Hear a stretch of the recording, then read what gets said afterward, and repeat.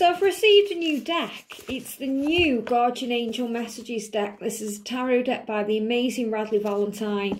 And I just thought, with it being Halloween now, I mean, it's nearly 12, I don't know, what time is it? Nearly 11 o'clock? God, it's getting that quick.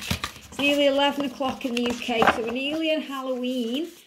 So I thought I'd just kind of, you know, see what the angels want us to know. So I'm just going to give them a little shuffle here.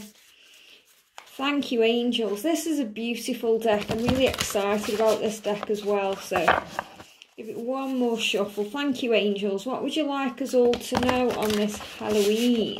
What would you like us all to know on Halloween? So I'm going to give them a bit of a shuffle. I won't show my face because it's late and I've got no makeup on. That's why. So here's the card. The card is, wow, we've got the Six of Fire. Look at that.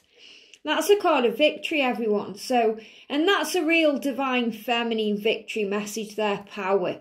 And I love how it seems like the woman in the card as well is very big and everything else is very small. And that shows your power, your strength, your integrity, your authenticity in your journey, that you raise your vibration so that you kind of rise up high like an eagle does and flies high, and then the world below looks small because you're rising above it. So in other words, you're rising above problems, you're rising above pain, you're rising above any struggles, drama, anything that's previously held you back or knocked you down. You're rising above it now. And you're taking control.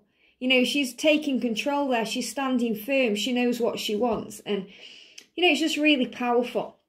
It says success, recognition, and self-esteem. So, big sign about success coming in. And this is so powerful with November coming in as well.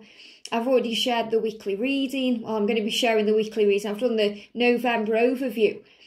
But this is about power and taking charge and taking control. And that will lead to success. And that's what's coming in November. Realising the truth. Recognition from heaven. Recognition from others, from yourself, about how well you feel. You feel good now. You know you're stronger than before. You're overcoming challenges, previous obstacles. You know you're in a much better place now. And that's bringing in soul recognition from your twin, not caring what other people think, knowing it's real, and knowing that everything is as it's meant to be. And, you know, the self-esteem is about you having more confidence, more strength, more power on your journey. And it's showing you in your power here. So, big sign of taking control. I mean, even though this is the Six of Fire or the Six of Wands, I'm seeing this a bit like the Ace of Wands, because that's a card of taking charge and action. And that's what I'm feeling in the message of this card here.